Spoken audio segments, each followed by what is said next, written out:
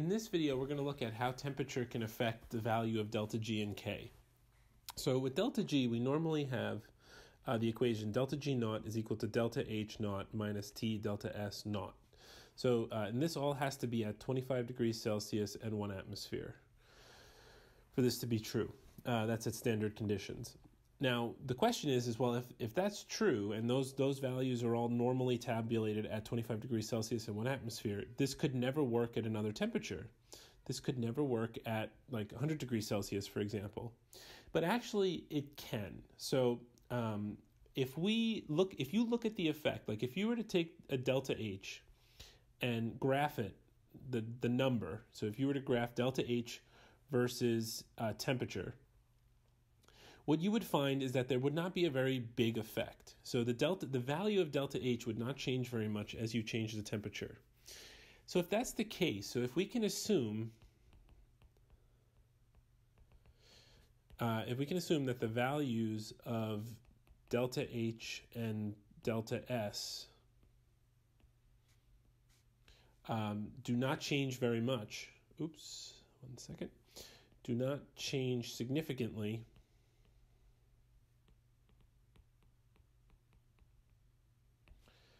as a function of temperature, meaning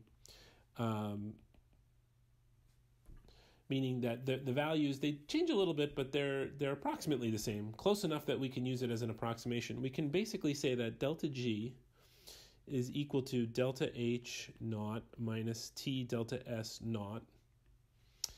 And now what we have to be careful of is notice that we've dropped the delta G naught.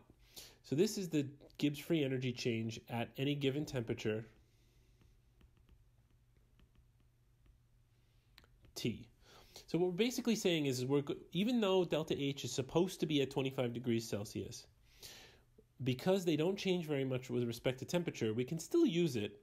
And then what we can do is we can basically take that value that we look up in the table and plug it in with any temperature, even though the temperature is not at 25 degrees Celsius. So this will give us a delta G. It's not a delta G naught anymore because it's not at 25 degrees Celsius, but this will give us a value of delta G at any temperature we want. And this has some important implications on the value and the sign of delta G and the K. And we're going to look at a chart in the textbook now. So this chart 18.3 shows us how temperature can affect delta G how different temperatures can affect the sign of delta G.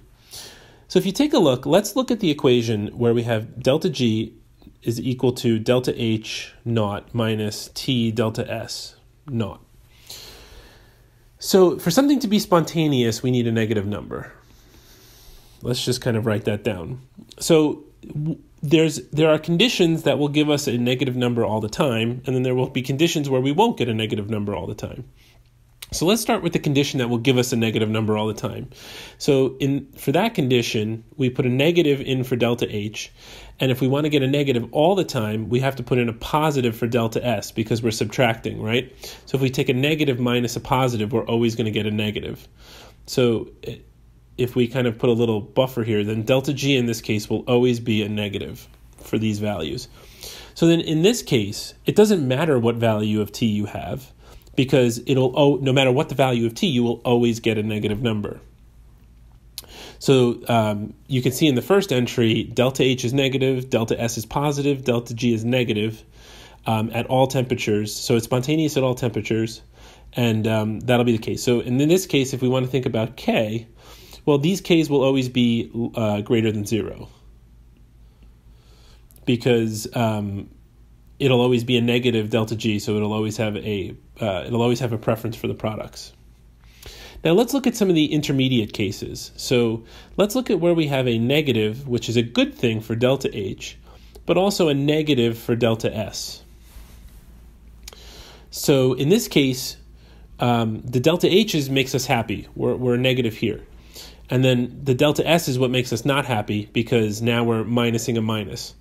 So what we're going to find is that delta G is going to be, it'll be spontaneous, but only when T is low. And let me explain why.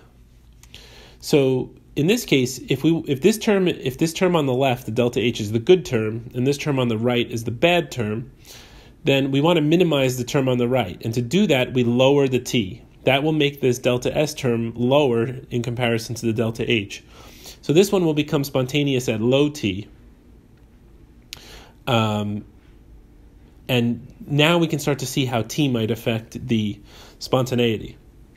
So let's look at the other case. So in this case, we're going to have a positive delta H and a positive delta T, right? So in this case, we have a good T delta S part, meaning minus a positive is going to give us a negative. And then delta H is a positive, which is the not so good part. That's not going to give us spontaneous. So this one is going to be spontaneous at high T, high temperature, because the delta S term is making us spontaneous, but the delta H term is not. So we want that delta S term to outweigh the delta H term. And then the worst case scenario all around is the positive negative, where this is going to be positive at all T.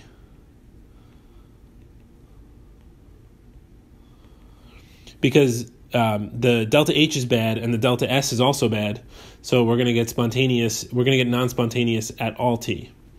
So this shows you from a qualitative sense what the temperature effect has when you have different signs for the delta H and delta S. What you'll notice is that the ones that depend on temperature have the same sign,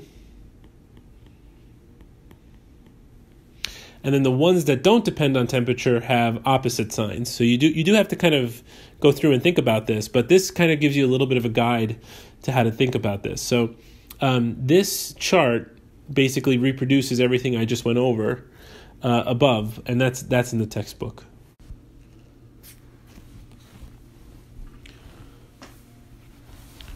So let's look at a problem where we actually have to put this to use quantitatively. This is going to be one where we're going to calculate a delta G and a K at non-standard temperatures. So you'll see it says calculate delta G, and there's no naught up here, which is what we want because this is not at a standard temperature. This is not at 25 degrees Celsius, and K at 1,000 degrees Celsius using the information given in the table below. So to get delta G for this one, we need to figure out, we need to use one of our two methods. And the two methods are either to get the delta G of formation for the products and the reactants. And we can't do that here because we don't have access to those numbers. But the other way of doing it is to know that delta G is equal to delta H minus T delta S. So that's what we need to do for this particular problem. So we need to get a delta H, and we need to get a delta S from the data that's given. And then from there, we can work on getting an equilibrium constant. So let's start working this out. So if we want to calculate the delta H for this case of the reaction, and this is not because we're getting the data from here. So that's delta H naught. So we're going to take the products in this case, which is, we'll start with the minus 601.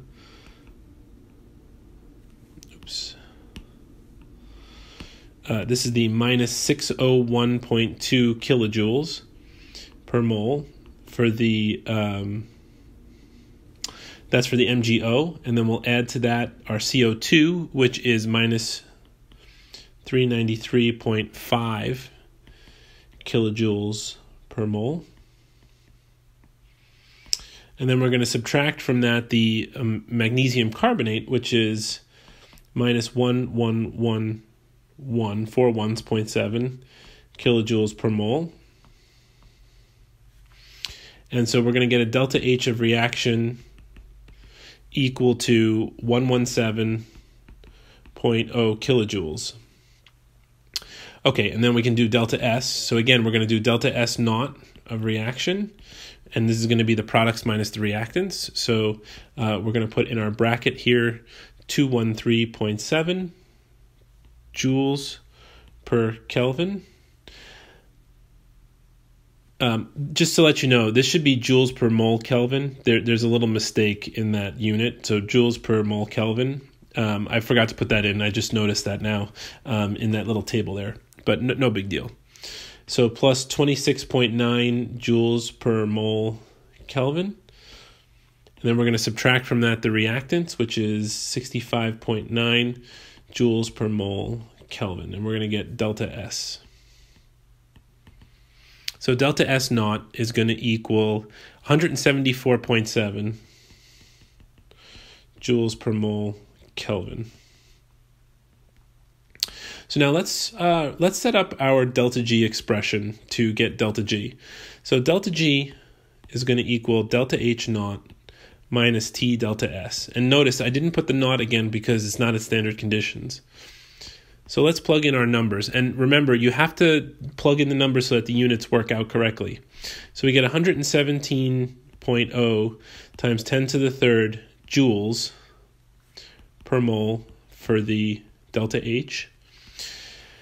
And now our temperature at this case is 1,000 degrees Celsius, so that's going to give us a temperature of 1,273.15 Kelvin times delta S, which is 174.7 joules per mole Kelvin.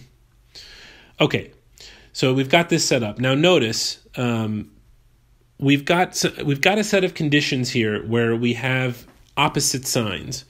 So our delta H is a positive and our delta S is a positive. So this reaction is going to be spontaneous at high T because the delta H is not good for spontaneity, but the delta S is good for spontaneity. So by elevating the temperature here, we're going to be able to make this spontaneous. So if you get your value for delta G, you're going to find that it is minus 105.4 kilojoules per mole. So I converted that. I did the calculation and then converted it back to kilojoules by dividing the answer that I get out from here by 1,000.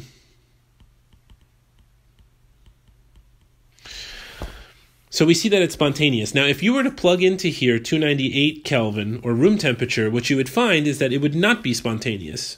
The number would come out to be a positive, and this reaction would not be spontaneous at room temperature, but it is spontaneous when you heat the reaction up to 1,000 degrees Celsius.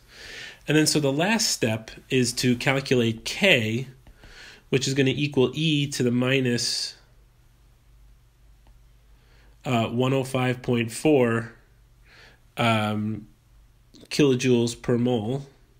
And so this is minus a minus, so we got to put that in, divided by RT, which is 8.314 joules per mole Kelvin, times our temperature, which is 1273 Kelvin, 0.15 Kelvin. Sorry, I ran out of room there.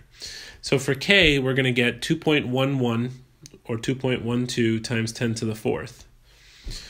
So you can get delta G by using delta H minus T delta S, and then from using the K is equal to the e to the minus delta G over RT, you can also get a value. So this is it for chapter 18. This gives a introduction to all of the different parts of problems. It's very important with this chapter that you do the practice problems because they think of some clever ways of doing these things and some clever applications to chapter 16 and 17. But this is all of the main content in the chapter.